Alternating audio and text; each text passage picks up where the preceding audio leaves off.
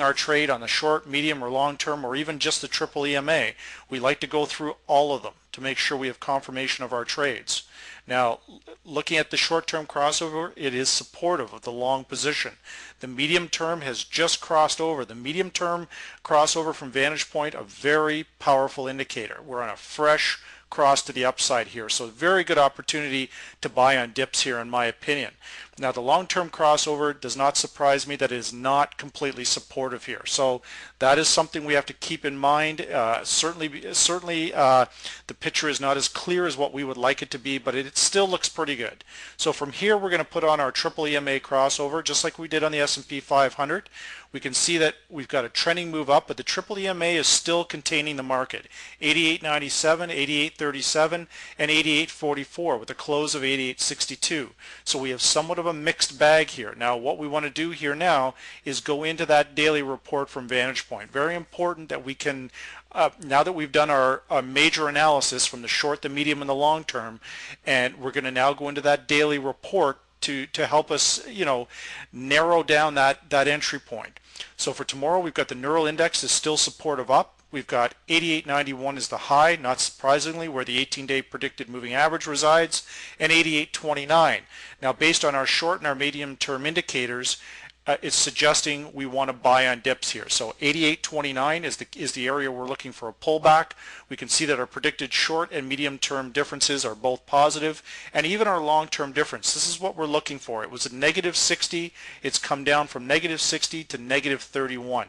So it's given up half of its value. That's a very good indication that we want to, in this particular case, start building our long positions down in towards this 88.29 area, and then we would like to see a break of the 18-day predicted moving average from Vantage Point in that 88.94 area, I believe that was. I'm just going to pull that back up, 88.97, excuse me. So 88.97 is a critical level. Right now it's containing the market.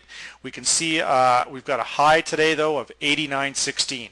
So we've breached that critical resistance in that 88.97 area, gone all the way up to the 89.16, only for it to pull back and close at 88.62. Well, that's not a bad thing, because like I said, the market's going to go up, it's going to go down, it's not going to continue to just move in one direction. So on these pullbacks, or on a move higher, we want to decide, do we want to buy on the dip or do we want to sell into strength?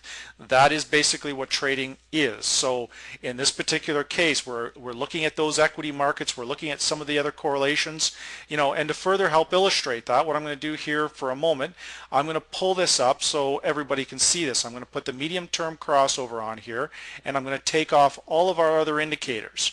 Now, by doing this, I'm going to put up the correlation and just show everybody what the correlation actually is between the S&P 500 and these and the U.S.-Japan currency pair, because there is actually a fairly substantial correlation. So what we do here with the Vantage Point software, we put the U.S.-Japan currency pair on the bottom down here, and then what we're going to do is we're going to pull up the S&P 500 and put them side by side just to illustrate what kind of correlation we actually have here.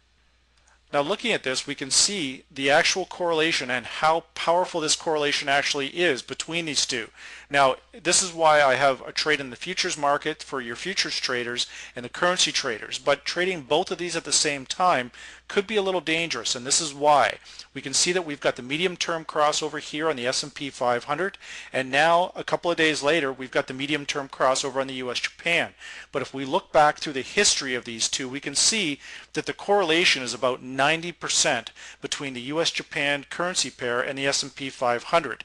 Again, this is being used to illustrate the power of intermarket technical analysis instead of only looking at one market.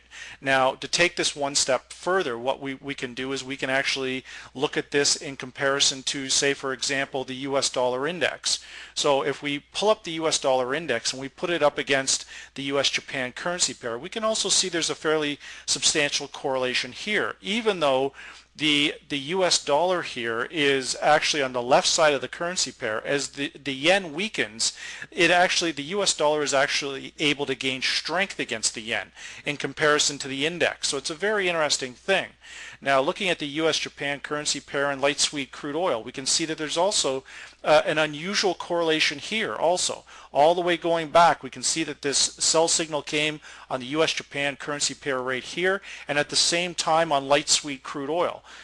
Very, very interesting correlations to look at, and again, the basis of intermarket technical analysis. Now, if you have the Forex pairs on the Vantage Point software, it's looking at all of these things. But myself, and in my years of experience in trading, I pay a great deal of attention to this detail. Once using the program, and I've been using the Vantage Point software for about 7 years now, it's opened my eyes to looking at what's going on in these other markets.